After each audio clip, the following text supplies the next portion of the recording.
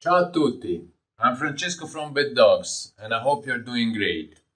In today's video, I'd like to talk to you about Cargo, our variable load impedance device, a device that sits between the microphone and the preamplifier and that is especially designed to get every dynamic microphone sound better.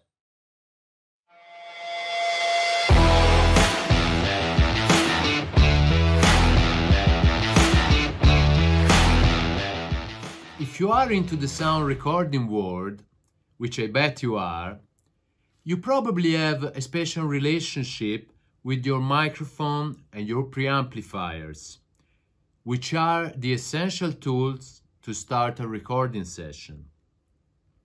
There are many microphones out there, each one designed to perform a particular task. So you might want to choose one or the other based on your taste, on the sonic characteristics of the microphone, to enhance the sonic features of the instrument that you are going to track. But one thing must be common amongst all of them.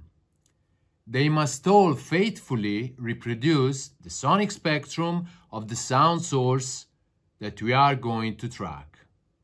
The same applies for the preamplifiers. They must have a character on their own, but basically what we all want is a preamp that is low noise. That way we are not going to worsen the signal to noise ratio of our source. A preamp that reproduces the source that we are going to track without much artifacts, and has adequate gain to allow us to go to the mixing stage with an appropriate signal level. So, why a device that sits between the mic and the preamp and changes the impedance seen by the microphone? Why would you want that? Well, let's analyze it from a more technical perspective and see if it makes sense, a device like that. Hi there! Before going to see what are the benefits that Cargo brings to your setup and workflow, let's have a look at it more closely. We already said that Cargo is a variable load impedance especially designed for dynamic microphones. It sits between the microphone and the preamplifier. You plug the mic output into the input XLR of Cargo, and then you plug the output XLR of Cargo into the preamp. Then you apply phantom power from your preamp to power the internal circuitry of Cargo. Yes, because Cargo is also a Class A discrete preamp. But do not worry, the phantom power will be not propagated to your microphone, so there is no chance that you can damage it. On the front then, you have the impedance knob that lets you change the impedance seen by the microphone from 150 ohms up to 40 kilo ohms, that is 40,000 ohms.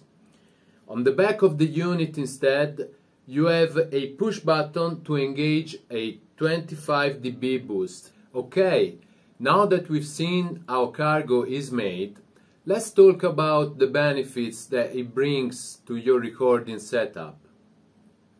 Well, basically Cargo improves your setup in three ways: impedance matching, sensitivity of the microphone, and top of the class preamp. Let's start with the impedance. What is it? The impedance is like a resistance that an AC signal, a signal that is moving in time, encounters during its travel from one device to another, like from the microphone to the preamp. And as a rule of thumb, a signal to perfectly and fully reach its destination must see an impedance that is at least 10 times bigger than that of the source. In other words, the impedance of the preamp must be 10 times, at least 10 times, bigger that of the microphone. In fact, in that case, with just a bit of math, we can demonstrate that circa 91% of the signal is delivered from the source to the load, which in dB terms is just less than 1 dB and therefore unnoticeable by the human hearing. If you're not familiar with this concept, you can have a look on the internet. I will leave a link at the bottom of this video for you to copy and paste and read it on your own time. Okay, so dynamic microphones, however be them ribbon or moving coil like the famous SM57, work on the principle of magnetic induction. Basically, when you move a conducting coil within a magnetic field, a current is generating on the coil, and therefore their output impedance has an inductive behavior. And what that means is that their output impedance changes with frequency. So now, by joining these two concepts together, we see that the impedance, the input impedance of the preamp must be at least 10 times that of the microphone, all along the bandwidth that the microphone can reproduce. And that is not often the case with the many microphone preamplifiers. Let's take the Shure SM57 as an example. If you look at the datasheet, you will see that its nominal impedance is about 310 ohms. But if you plotted its output impedance against the frequency on a graph, you will see that its output impedance will be going up at about 450 ohms at 150 Hz. Then it will go down, it stays down for a while, and then it will start to climb up again at about 6 kHz up to 20 kHz, which is the bandwidth of the human hearing. You can see this behavior over here on the upper right corner of the screen.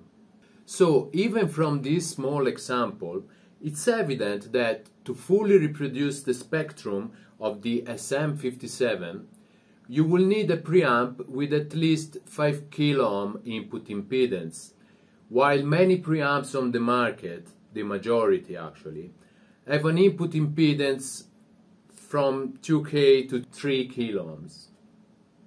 And this is even more pronounced with ribbon microphones, which have generally a very high output impedance.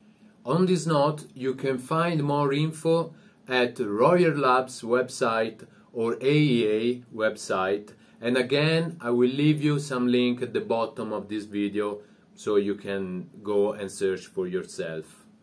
So what this means is that, although completely overlooked, it is very important to optimize the matching between the microphone and the preamp to operate the microphone at its full potential and allow it to fully reproduce its sonic spectrum.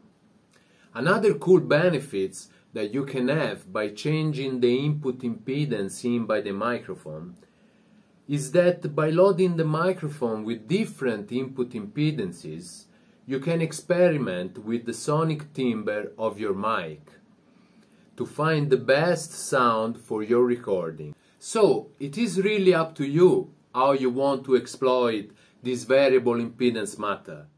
The second aspect that Cargo allows you to address is the sensitivity of the mic.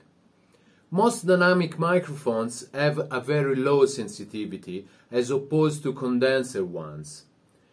So again, for example, the SM57 has a sensitivity of 1.6 mV per Pascal, or the Beyerdynamics M160, which is a ribbon mic, has a sensitivity of 1 mV per Pascal.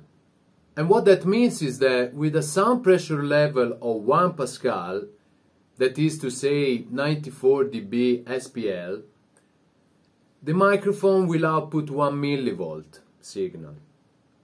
If you amplify that by 1,000 times, so 60 dB, which is the maximum gain of many preamps, you get 1 volt output signal, around 2.2 dBu, which is barely enough to properly record a signal for mixing. With Cargo, running out of gain is no more an option. With its 25 dB of high quality gain boost, you can get a normal sound card preamp to have as much as 85 dB gain, which is plenty enough to be able to record every microphone in the planet. The third point that makes Cargo an outstanding device is that it is also a professional, fully discrete Class A preamp. And you will find that the sonic quality of many preamps, in particular those of sound cards and small console, will benefit a lot by it, as though they are getting a new life. But that's enough talking. Let's put Cargo to test and see how it performs. Okay, I've got a Focusrite 2i2 sound card, which I think is a good starting point for a home studio setup, on which I've plugged an SM57 microphone. I've turned the gain to read on the dose meter around +4 dBu, and the potentiometer knob is around 3/4 of rotation. I'm gonna do the same thing now with Cargo to see what difference does it make to my voice. Well, now I'm doing the same thing as before. I'm talking to the SM57, except that now Cargo is onto the signal chain, which means that from the output of the microphone, I'm going into Cargo, and from the output of Cargo into the sound card.